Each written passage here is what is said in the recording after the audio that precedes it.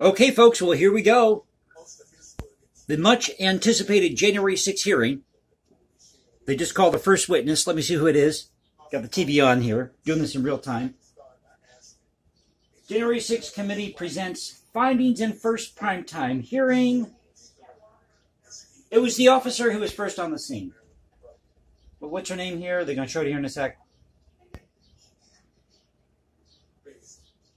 Her microphone's not working. Now she's laughing. Capitol Police officer injured on January 6 testifies. Caroline Edwards. And they just said that the Proud Boys were responsible for being the first ones to instigate the riot. That is not true. And I predicted this. I said that this would be nothing more than an attempt to keep Trump from trying to run in 2024. Because the first 15, 20 minutes, half an hour of this trial was all about Donald Trump. Not one witness was called within the first 30 minutes. Now, I understand you have to present your case, your side of the story.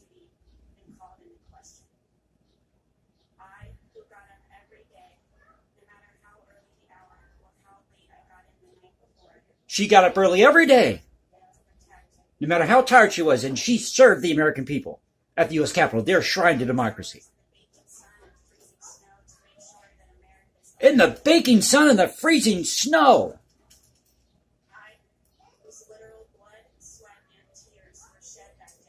Literal blood, sweat, and tears were shed that day.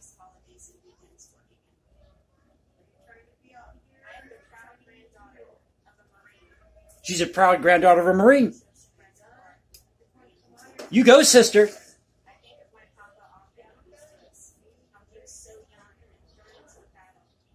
Oh, okay, the memories.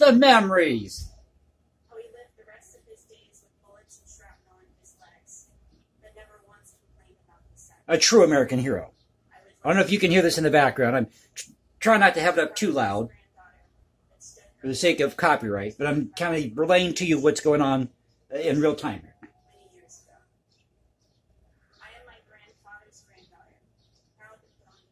I am my grandfather's granddaughter.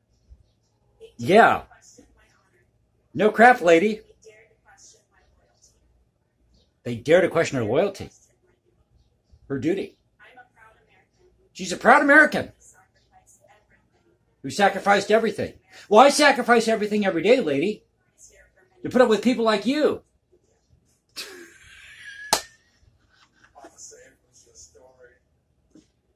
Oh, and this guy who opened, sorry, I was eating some ice cream, so you know, it gets when you, your throat gets when you eat ice cream, you know, you kind of get phlegm in your throat and stuff.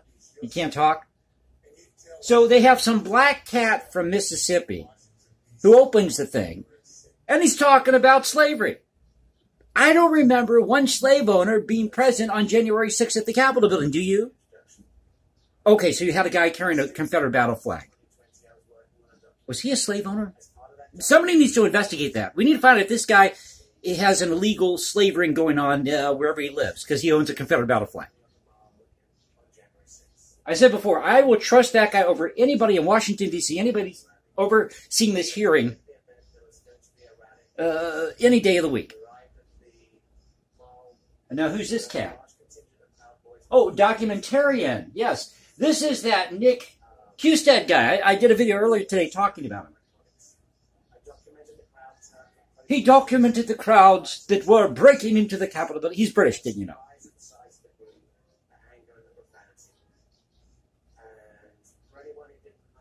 And of course, they're pinning this on the Proud Boys. A little too much ice cream.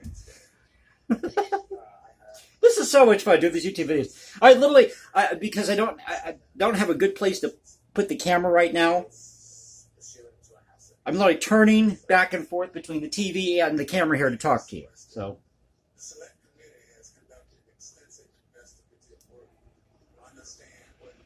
They have 100,000 pages, by the way. 100,000 pages of documentation here. 100,000 pages on what happened on January 6th. But we still don't know what happened with the BLM riots. Why is there no investigation on that one?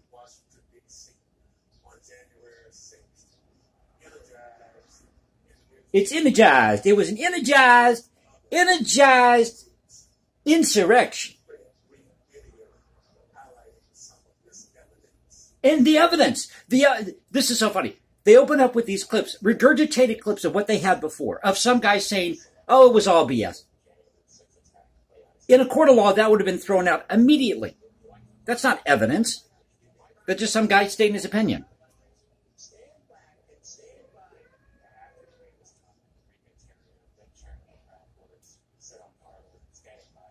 Enrique Tarrio, who isn't a white supremacist.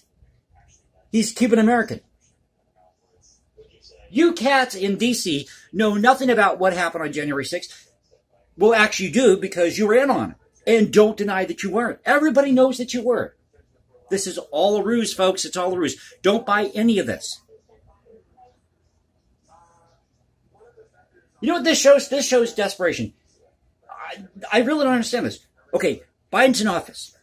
You are in control of the government right now. Your man's in charge on the Democrat side. I'm an independent voter, by the way, so I can laugh at both parties, and I think you're both full of crap. So why do you feel the need to have this hearing if your guy's in office? Oh, my Wi-Fi is going on the video here, so bear with me here as it flashes. We have issues with the Wi-Fi here all the time.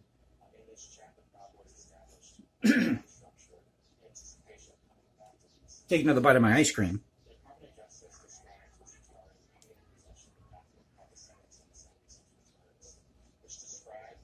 On December 30th, 2020, this individual sent Tarrio a blah. No, that's just not fair. You didn't leave it on the screen long enough for us to read it. CNN.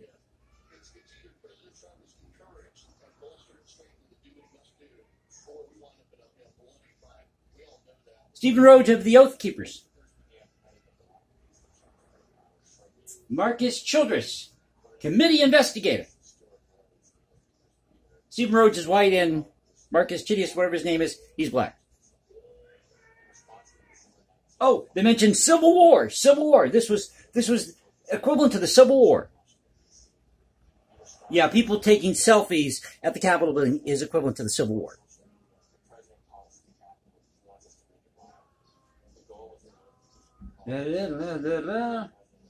Folks, it's all BS. It's all BS. Don't buy into this.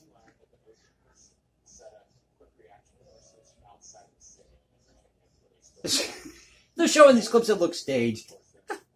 Like these video clips or freeze frames.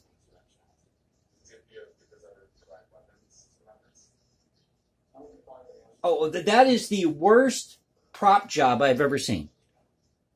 You know that's what they're doing here. Taking all these pictures of these scenes of like caches of ammo or whatever, guns.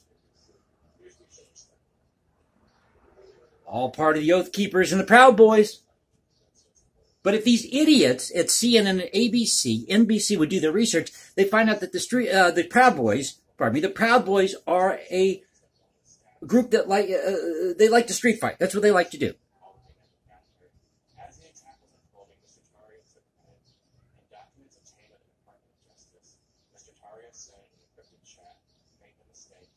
Make no mistake, we did this. That's Enrique Tarrio. You know what's missing from this testimony, right, or what's missing in this hearing right now? The footage of these police officers removing these barricades and letting people in, queuing them in to get into the Capitol building. That's what's missing. So they're giving somewhat of a timeline and a nap here of the Capitol. There it is, the shrine to democracy, folks. Oh, they're showing clips. Yeah, they're taking down the barricades. Aerial view.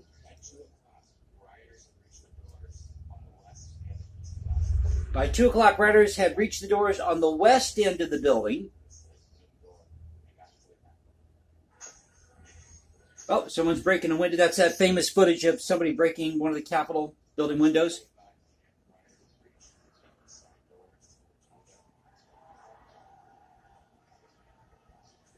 It's so much fun to watch this again. It really is. What you guys did is those of you who love this country, you went to D.C. and you shook things up.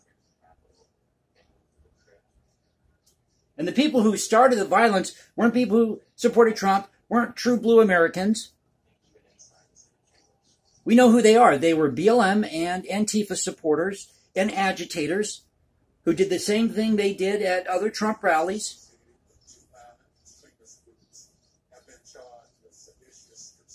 Seditious conspiracy now. They're being charged with seditious conspiracy. I don't even think these people in D.C. know what sedition is. And you know what I think? I'm calling right now for all of these cats in Washington, D.C. who are at this hearing for every single one of them to be fired because they just violated Donald Trump's rights. And I didn't vote for Donald Trump, but they violated his rights. You want to know why? Because they are putting him on trial, and he isn't even there. They have nothing, absolutely nothing. They have egg on their face is what they have. Egg on their face.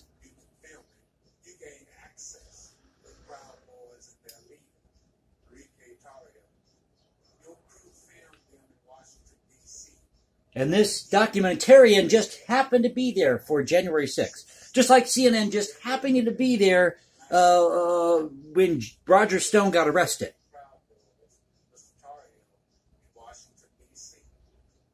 So somehow the Proud Boys are connected to Donald Trump. And anybody who voted for Trump, any true blue American, you are related somehow to slave owners.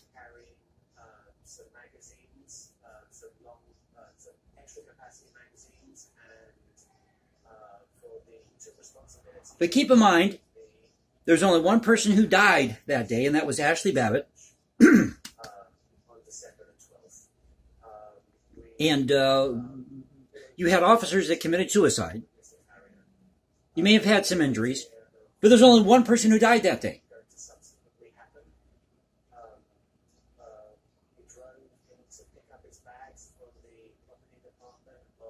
Folks, I'm telling you, there's nothing here. There is absolutely nothing here that we don't know of already. This is the biggest waste of airtime I've ever seen. But it makes great fodder for YouTube.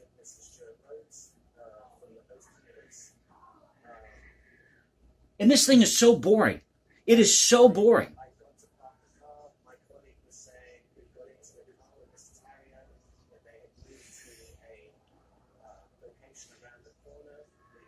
So I'm going to leave it there for the video for tonight, folks. I just thought I'd do this in real time, a quick video, kind of give you a taste of what's going on with this hearing. I'm going to go back to and enjoy my ice cream here. So you like the video, you know what to do. You can also catch me at Instagram, hashtag Jason Composes. Follow me at Twitter, Culture Confederacy at Twitter. Culture Confederacy saying peace out, stay safe, everybody. God bless this great country. I'll catch you next time. And let's do our best to preserve this thing we call the United States, our way of life as Americans. Great art, great music. That's what we do on the channel. See ya next week.